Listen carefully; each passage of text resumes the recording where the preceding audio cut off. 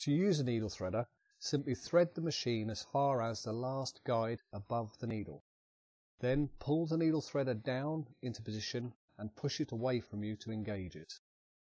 Next, take the thread and lay it from left to right across the front of the needle threader. Then pull the lever back towards you and this will pull a loop of thread through the eye of the needle. Grab this loop of thread and pull it through from front to back. Some machines, like this top of the range Janome 11000, have a built-in needle threader. So easy, you just simply press the button and the threader presents. You then lay the thread across the front of the needle threader.